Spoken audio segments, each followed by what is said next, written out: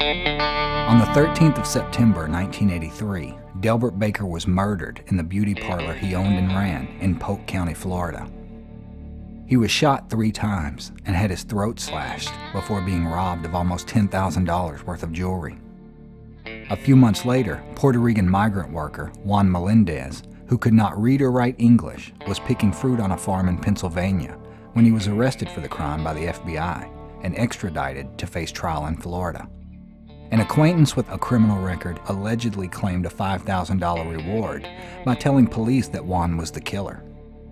Juan was unable to follow most of what was said in his trial, where he was found guilty and sentenced to death. After 17 years on death row, a taped confession was found from a man who had since died, saying that he was at the murder scene and that Juan was not present and had no involvement in the crime. Prosecutors possessed the taped statement before the trial, but it never was presented to the jury. Juan was awarded a retrial and released in 2002. I did not know the victim, never been in his place of business, never know who he was. I only heard about it when I got arrested. They found him in a pool of blood, his throat was slashed, shot 3 times. It was a horrible crime. They had a reward for this, a $10,000 reward. That's what I hear. David Falcon was what they call in the streets a snitch, a police informant.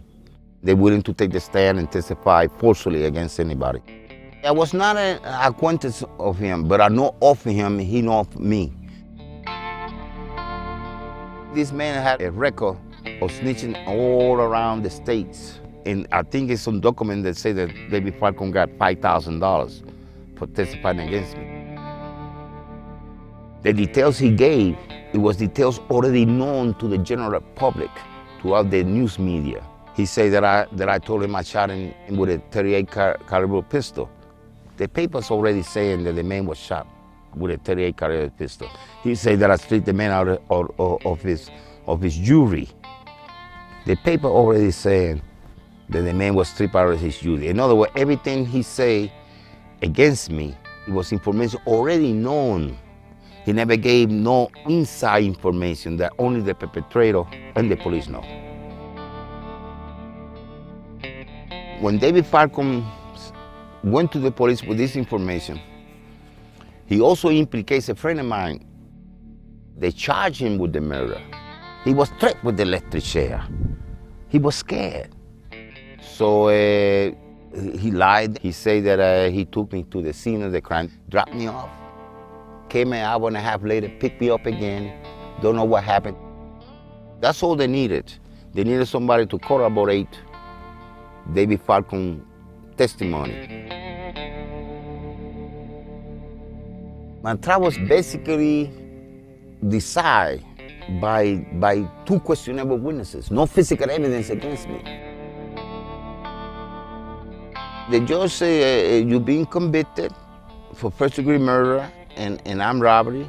And then they decided that I should be put to death. They threw me in a 6-by-9-foot cell. The place was dark, and it also was infected with rats and roaches. In my mind, I'm thinking, they're killing people every week. How long is it going to be before they get me?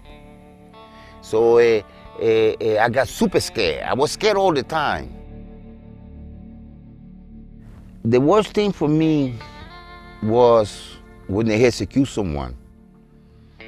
In my time, it was the electric chair. So I can hear this, the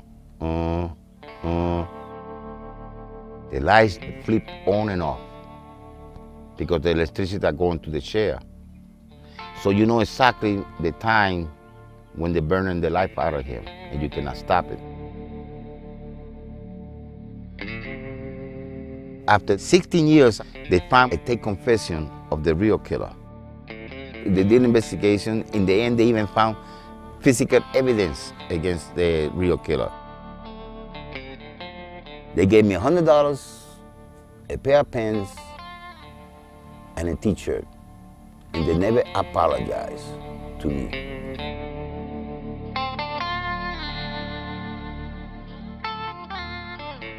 The testimony of pay informants can put innocent people in prison. If they're going to rely on a snitch, they should have corroborated evidence. Whatever he say, investigate it. Try to have something that corroborates what he's saying. It's very dangerous, and innocent people get messed up with police informant testimony all the time.